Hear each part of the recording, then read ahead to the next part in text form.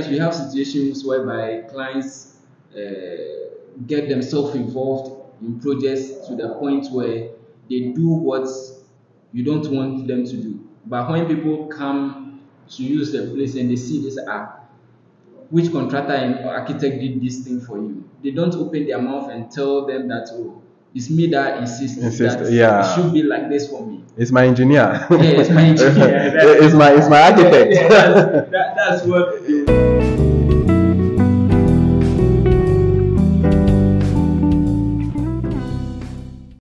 Welcome to this episode. My name is Isaac. I'm here with Mr. Richard and Mr. Steven. Yeah, and we are here again to educate.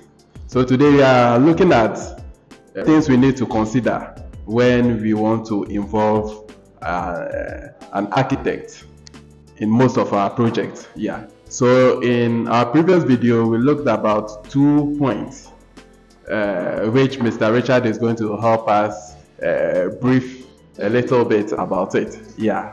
So today also we also have extra 2 points for you. So don't move. Keep in touch with your device, and whilst we give you this update. Yeah, Mr. Richard, welcome once again. Thank you. Welcome. Yeah. So please let's quickly do a short review on our last video. Okay, the previous video we talked about terms of connection, long term or short term. Yeah. On how you want to deal with the architect. Yeah. And we talked about budgets and time frame. Exactly. On the side of architects and clients. Yeah. And today we will be talking about decision making. Good. We'll be talking about decision making. And then we are looking at architectural style. All right. And implementation. Good. So these are the two points we'll be discussing today. Yeah. So viewers, I hope you are ready for today's edition. It will be very excited. Yeah. And Mr. Richard is a guru. Yeah, he's a guru. So as I told you the last time, most of projects that you see in our videos, he is the mastermind behind it. And you see how mind-blowing they are, how beautiful they are. Yeah. So whenever you want to undertake any of these projects, don't hesitate to just involve us, just call us so that we do these nice designs for you. Good. So let's begin with action. Yeah, Mr. Richard. Yeah, let's start. Yeah, let's start with architectural style implementation. Okay. So when it comes to architectural style, we have so many architectural styles that you can mention. We have the contemporary, we have the modernism, we have the ones with Afrocentric kind of design, which involves our local elements. We have the classical, the Gothic, and then the others. There are so many architectural styles out there, but what we mostly deal with here is contemporary style and modernism. What's the difference? Modernism is more or less of the glazed house and then the concrete way of constructing. Like straightforward box. Okay. But the contemporary has to do with blending natural elements and then the exotic material, which is concrete. Blocks, yeah. Okay. Good. So let's pick it one by one. Because our viewers want to learn more. Yeah. So what we are here for is, as a client, once you get an architect, you should be able to identify which architectural style you want to go with. All right. Yeah. Sometimes clients need to research on buildings first before approaching the clients. That makes approaching the architect, and it makes our work easier as well. Once we know your style, then we know which direction we are designing towards. So what happens is, if the client really doesn't understand or have a clear mind of what he or she wants, You, the architect, will be designing, and the client will be changing, designing, changing, designing, changing. And we do experience that a lot. And sometimes the architects get angry when you keep changing. I want Mr. Steven to come in. Mr. Steven, we do experience those things a lot.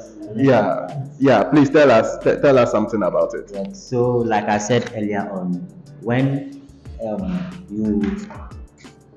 the design is given out, and then construction is ongoing.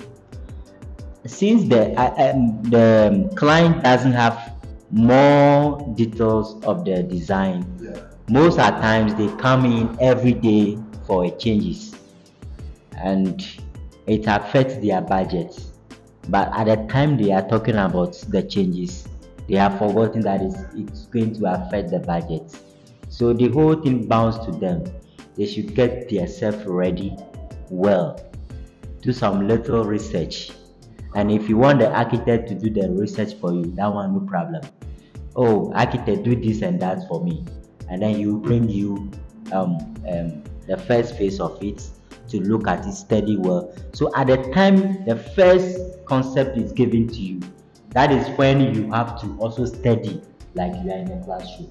You need to study the entire drawing to see where you can do change, so that after the design is done, there will be no change again. What to do next is pure construction to finishing, and you will love the building. Nice. So that means here the client has a responsibility here. Yes. So everything, the project belongs to you. So you have the responsibility of getting yourself involved. Yeah. You don't wait that till the point where things get out of hand before you be blaming the architect and then the contractor. No. You have a role to play as a client as well. You have to be involved. Yeah. I always say this. What is important to you is what you pay attention to. Yeah, exactly. Yeah, so if you don't pay your attention to your own design, then what are you doing? Likewise, I'm an architect. I enjoy what I do. So if you as a client, you want to meet me to discuss, if it's 5:30, it's 5:30. I'm there. I don't have to come and be waiting for you. Yeah.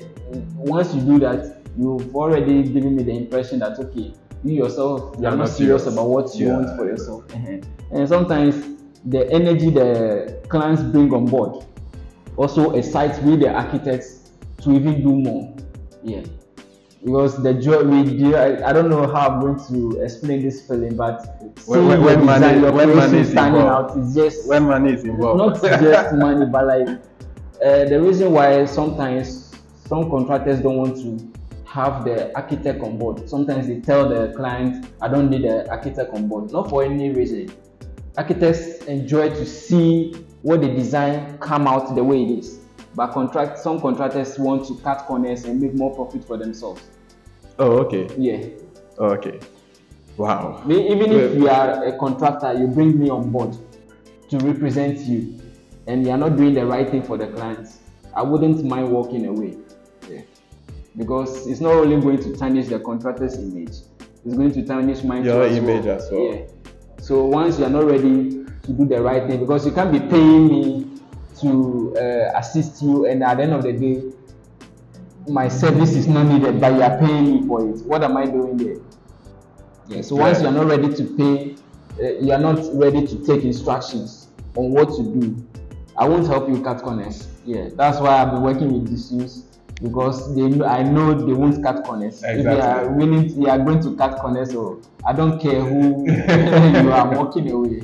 Yeah. Which you are not going to do that. Yeah, I know you are not going to do that. Yeah. So architectural style is really important as well. Yeah. So I want to, before you move on, the client, on the part of the client, where does his involvement stops? His involvement stops when construction stops. Oh, okay. Yeah, because quality control on the project depends on the client too as well. Because we are going to select material. Sometimes when you are going to select even units, sometimes you need to go to the market with the clients. Yeah, you need to go to the market to the clients. The client will say, okay, I don't like this quality of tiles, or okay, this one is too expensive for me. I can afford this. I can afford this.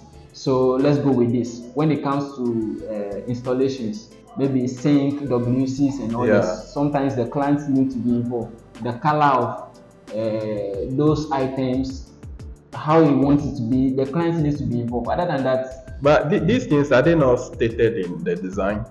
They are there, but you know, we are in a modern era. Okay. New designs and new modifications are coming out every now and then. That's why we architects too, we always update ourselves.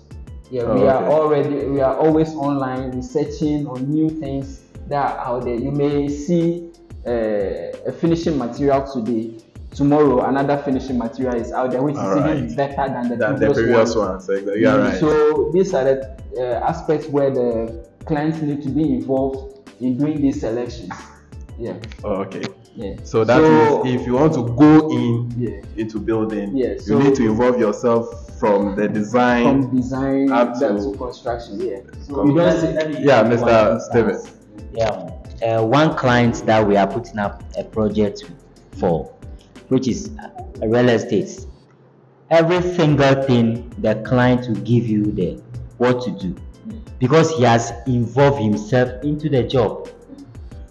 Color of the wall, tiles, every kind of selection for the finishing is been involved. The consultant will ask, this is what we want to do. Then bring your thoughts. Then he will bring his view that this is what I want us to do. This is what I want us to do. Contractor, what we also give our view. He do his selections.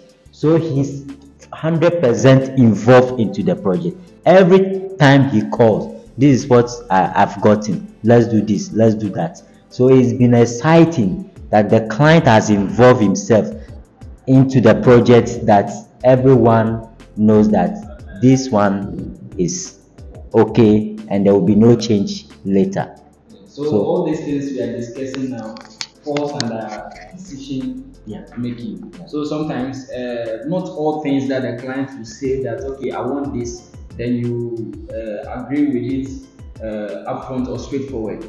Because sometimes if it's your personal for your personal use, you can choose to do whatever you want with it. But let's say you are putting up something like a commercial space. Are you planning to build apartments in Ghana? Is it 1 bedroom, 2 bedroom, 3 bedroom, or 4 bedroom? Are you planning to build up a school? Are you planning to build up an hospital?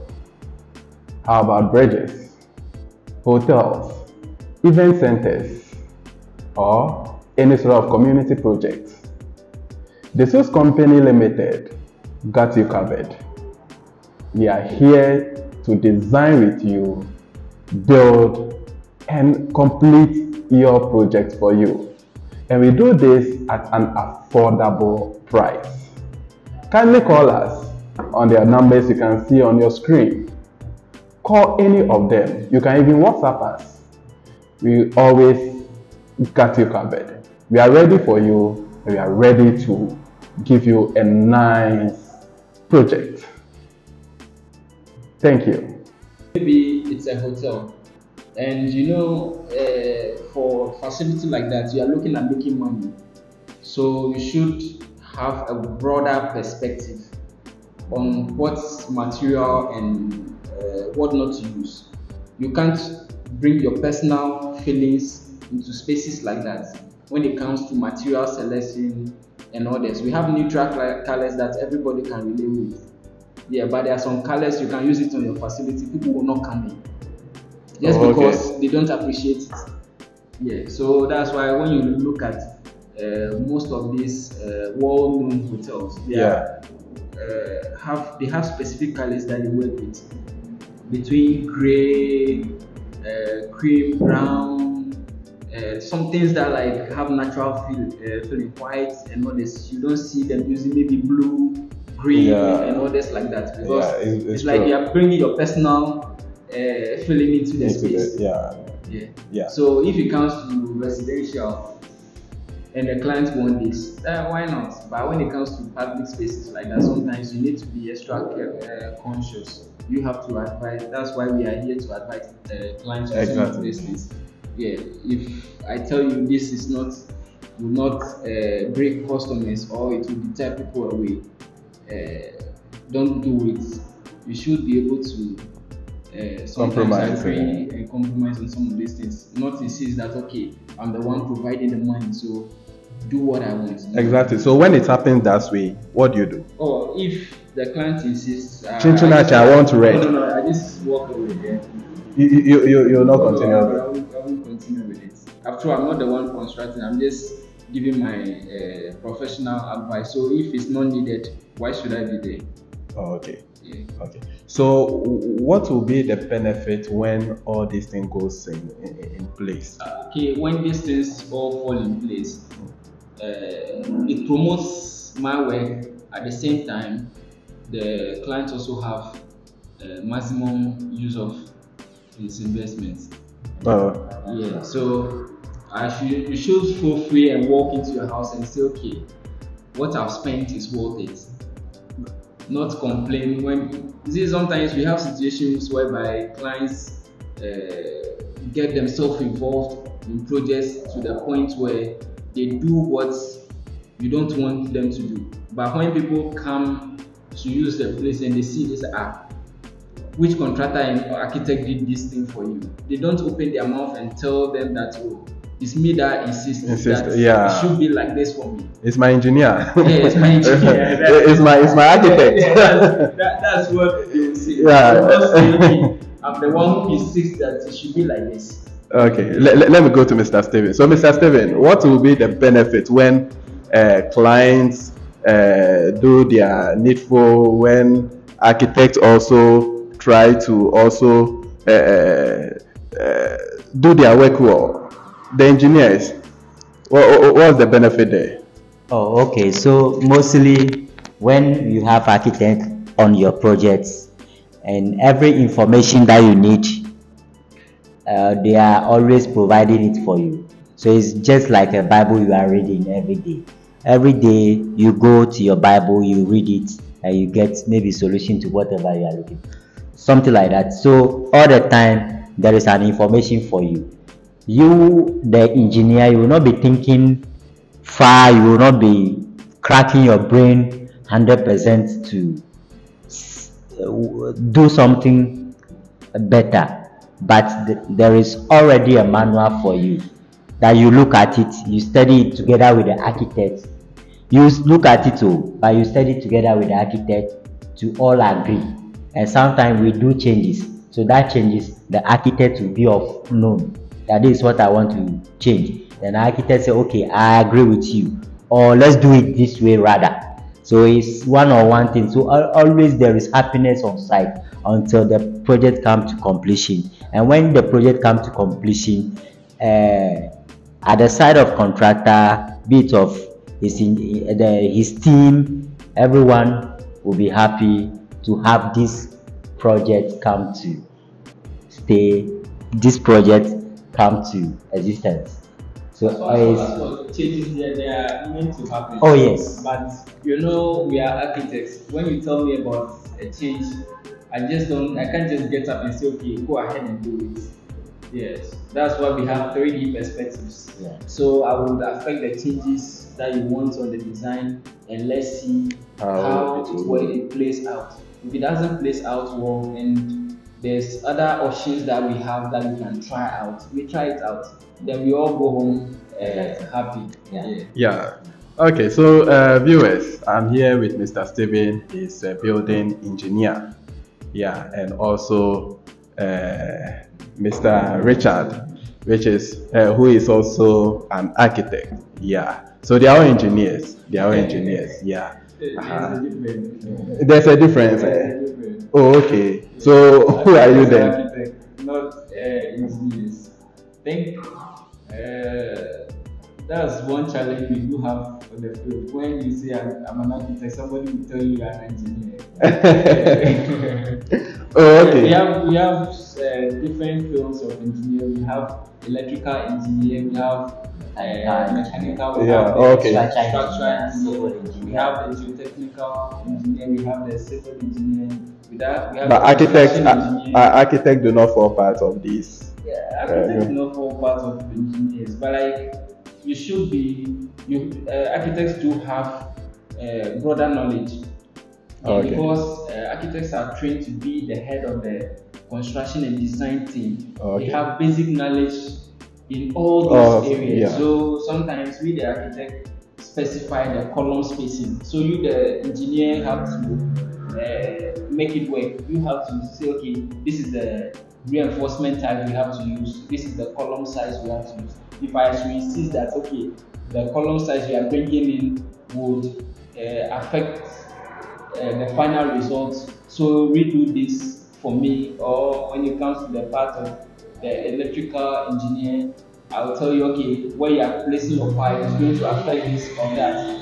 We find a way of doing it. So we all pay to agree on one thing. Even lighting, I can tell you, okay, I want a light here, I want this here, chandelier here.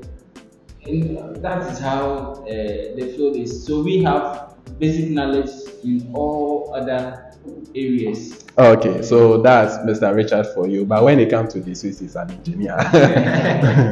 So that is it. Mr. Richard, thank you very much. Thank you very much for honoring our invitation. Today, you've enlightened us a lot. Yeah, not only me, but also my viewers as well. Yeah. So on behalf of my viewers too, I'll say Ayiko, you've done a great job. Mr. Stephen, thank you too. Thank you. Yeah, thank you too for making this program an excited one. So viewers, it's the Sus again. Oh. You will not find it anywhere. It's only here. Yeah, so always call us when it comes to building and also when it comes to advice, education. Yeah, so we are always ready for you. So whatever you want to do, whether it's being commercial, whether it's being residential, whatever you want to do, just call us. Let's sit down. Let's judge all together. Let's invite the architect. Let's all conclude on one thing so that at the end of the day, you will not lose your money. Nowadays, money is very, very hard to come into contact with. It's very difficult to get money. So we are here to place value on your money.